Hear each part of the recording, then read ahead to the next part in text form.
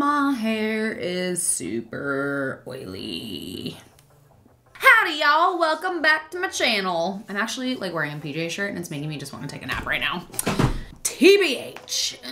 Hey guys, welcome back to my channel. I'm back with another hair video for you guys. I want to be getting more hair stuff on my channel. I own a hair color company, so it kind of makes sense. Today's video is sponsored by IGK. Thank you so much for partnering with me again. I love partnering with IGK. They make amazing hair products that truly work. So let's go ahead and get started with this video. I have been wanting to do a video on this topic because it gets asked on Twitter at least 8 times a day, if not more, and multiple times throughout comments on Instagram. This is, how do you change your hair color so often? This question is a burning question. You guys ask this very often. And I do have some secrets about how I change my hair color as often as I do and how I get back to this and basically have a fresh slate. So this video is all gonna change somewhat soon though. Well, not a portion of it, I should say. Hair color removal will be so much easier once the Arctic Fox color remover comes out. If you're like, whoa, what is she talking about? I need to know about it right now. You can check out the link in the description box below, but one of the last videos I did, I was actually testing our sample hair color remover, so that will be exciting. But we'll hop right on into this. One thing that plays a giant role in being able to change your hair color somewhat often is maintaining the integrity and health of your hair as much as you possibly can. Because if you're like me, you color your hair every color under the sun, whether that's semi-permanent, demi-permanent, etc. And it takes a toll on your hair. So if you were doing all of that and not caring for your hair in the ways that I'm gonna go over before we go into the nitty-gritty of how I actually remove color, you're gonna end up with very broken, damaged, thin hair that's really not gonna hold any color at all. So it's really important to maintain the integrity of your hair and the health of your hair, and there's a lot you can do to help your hair with that. So I'm gonna go over a couple things that I like to, you know, make sure that I am taking into consideration throughout, like every week, basically taking care of my hair. So let's get into that. The number one thing on my list to help maintain the health and integrity of your hair is stop washing it so much. Do not wash your hair every single day, lady. Like, you need to let some of the natural oils soak into your hair, and then when it gets a little too oily, use your favorite dry shampoo. Washing your hair every day is very drying and can be very damaging for your hair. So with that being said, I'm gonna go over one of my favorite dry shampoos. This is the IGK First Class Dry Shampoo. One reason, okay, you gotta shake this really well before you use it. One reason I love this is because it's a heavy duty dry shampoo. It's not just like, oh, when your hair's like kind of oily. No, this is big guns. It works with a little bit of oil. It works with a lot of oil. It also helps eliminate odor from your hair, which is awesome because if you don't wash your hair for like 5 days, it can get a little stinky. So this is also awesome for after your workout session, if you're going to work or what have you, and you want to avoid washing your hair every day. This will help really pull the oil out of your hair. It'll cleanse your hair. One really cool trick is you can actually put this stuff in your hair before you go to sleep and let it do its magic. And when you wake up, your styling time will be like cut in half, if not more. And so this is just really like, obviously my hair is a little bit greasy today, so I'm gonna be going in with this as well and show you guys how I use it. This stuff also provides UV protection, which is really good for your hair because that's also super damaging and something that can harm your hair. This also has, what is it? It's white tea powder. It soothes your scalp and strengthens the hair follicle, which is always great. So in order to use this, you're gonna shake this really well.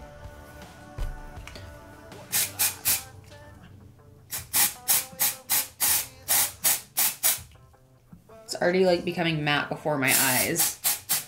It smells so good. So it takes about 30 seconds for the cleansing powders to like activate and start working. So I'm just gonna go around and get this throughout my hair.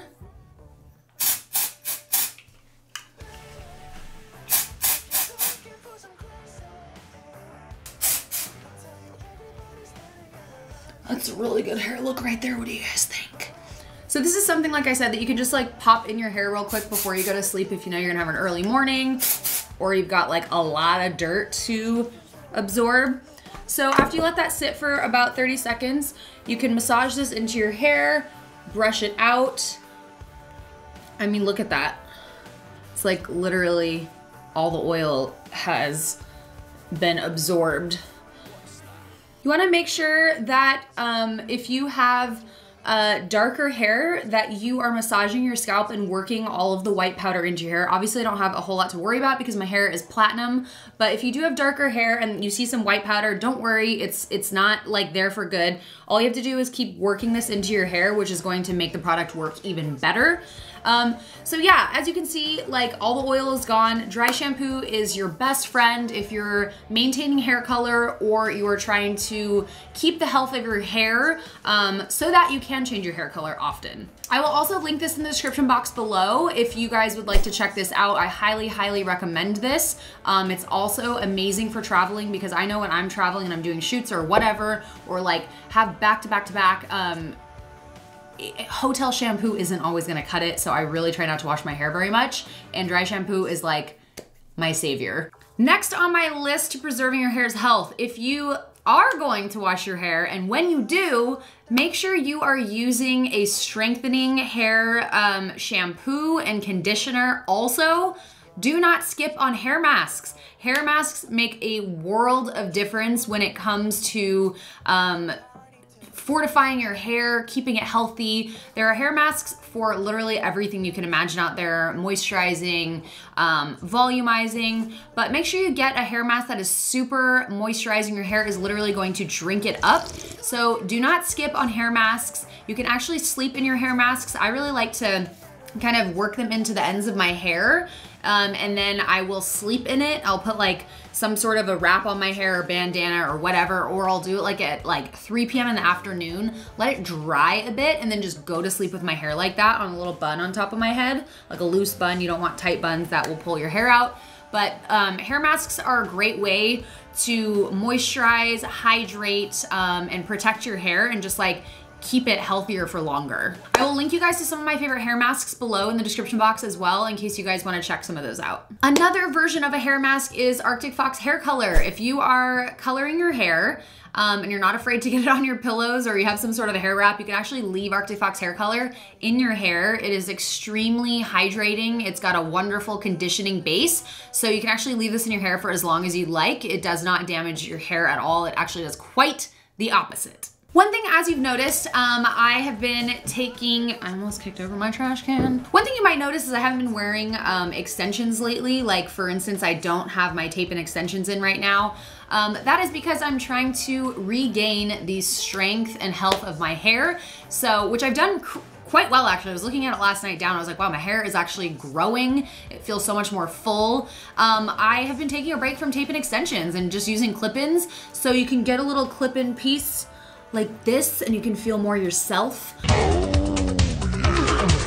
But definitely do clip-in or temporary tape extensions and just put them in when you're going out, because I started to realize, I'm like, honestly, I don't go out very often. I sit in this room and talk to you guys on Instagram stories more than I even go out and have a life. So if you're anything like me, you're probably only like doing your hair and styling it maybe a couple times a week, and then the rest of the time it's up in a bun or something. So that is that's such a relief for your hair not to hold on to heavy hair extensions. So rely on clip-ins, whatnot. It'll be a lot less damaging for your hair in the long run. Another thing is adding a UV protectant to your hair. This will do that for you if you use this. But if you're not, it's a day where you're not using dry shampoo, which I don't know what day that is because I literally put dry shampoo in my hair like every day because it texturizes it as well. But definitely use a UV protectant and a heat protectant in your hair. So if you're gonna be styling it or you're going to be going out in the sun, heat is very, very damaging to your hair. Actually recently, which leads me to my next point, make sure you check the temperature on your blow dryer as well as your curling iron, because recently my curling iron was defaulting to 450 degrees and I had absolutely no idea. And I was like, why is my hair not getting any longer? I've had these extensions out for a little while now. And I noticed that my curling iron was defaulting to such a high temperature that I was literally frying my hair off at the ends and it was just falling off. So keep that in mind. I try and keep my curling iron to no hotter than 300 degrees. I also rarely use heat on my hair. I've been letting my hair air dry a lot or using like the cool setting or the super warm, like low heat setting on my blow dryer and just doing my hair that way and not really brushing through it while it's wet with a brush either. This is really gonna help your hair spring back from the dead, no heat on your hair or as little as possible, please. I didn't realize that my lipstick was like half off, so excuse me, let me just fix this so it doesn't look ridiculous. Once again, you guys didn't have my back. Nobody said anything. Nobody said anything. Oh, there we go. Now into the actual hair color removal process and how I do this the healthiest way possible. A lot of people remove their hair color by straight up putting bleach on their hair or a color remover that is essentially just bleach. This is extremely damaging for your hair, and I'm assuming you're watching this video because you have delicate hair that you want to care for and you want to make sure that your hair is staying as healthy as possible throughout the transition to a different color. So yeah, basically this is my method of fading my hair color out in a healthy way. On the flip side of using dry shampoo, if I'm trying to remove color from my hair, I will start taking a warm to hot shower, sometimes up to twice a day, and I will use a super clarifying shampoo on my hair. You can use, I really like Lush, the Lush Juicy shampoo. This is a clarifying shampoo, or you can just use Head & Shoulders. It's very like kind of abrasive shampoo. I would try and stay away from using dish soap. I see a lot of people use this in their hair, but it's just not, it's not great for your hair. So it's just like a step below what we want to be doing. You want to at least do Head & Shoulders or a clarifying shampoo. So the hot water is going to help the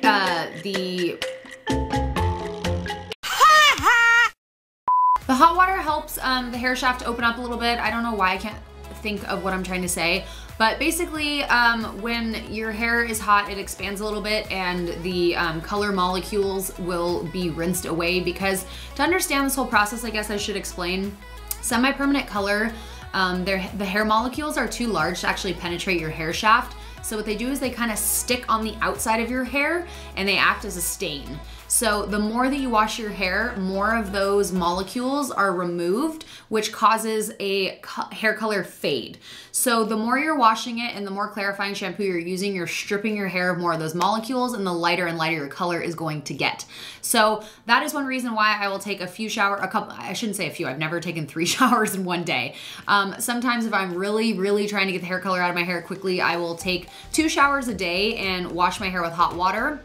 And each time I do that, I use a really nice hair mask so my hair can regain some of the hydration that it's losing by using some of the more abrasive shampoos like clarifying shampoo. There are 2 more things that I will do with my hair to help fade out color. I will blow dry it on hot, but use a heat protectant. Heat basically removes color from your hair. So even with the heat protectant, it's still removing a bit of the color. So I'll do that a little bit more depending on how my hair is feeling, while using hair masks still, of course.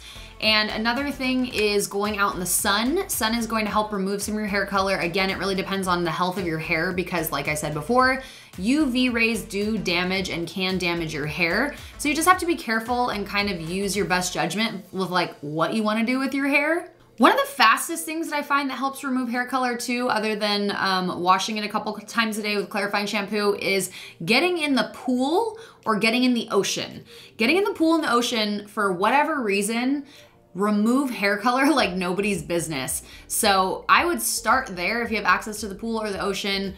Hop in there, get your hair in there, and you will definitely see your hair color starting to fade out. Of course, there are more stubborn hair colors like greens and reds that are a little bit more difficult to get out, but you can get the majority of them out using the methods that I've talked about in this video. And that is basically exactly how I change from color to color. It's as simple as that. It really just comes down to kind of being patient. Usually this is kind of like a 2 to 4 week process for me where I'm letting it fade out. And during that time, I will put some wigs on. So you can definitely find some inexpensive wigs or expensive wigs, whatever you want, to kind of hide that like faded hair color look. I always use Arctic Fox for my hair color, and all of our hair color fades out on Spectrum, and I always start with a pretty light base. So it's usually a pretty process. It's not typically an ugly hair color that it's fading out to, depending on what I had underneath. But yeah, typically it's a 2 to 4 week process. So you're just gonna have to be patient with your hair. And you know, if you want hair to be stuck in your head at the end of it, you're gonna have to be patient with it and nurture it and help it through this process. So yeah, hopefully you found this useful. Let me know what hair color you guys think I should do next. I was reading your comments on my Instagram post, and you guys have some really good ideas. I have some oily hair back here I didn't get. Thank you guys so much for watching. We will see you in the next video. And once again, there's some hair products that you might want to check out if you care about the health of your hair, listed in the description box below. I'll see you guys in the next video. Bye.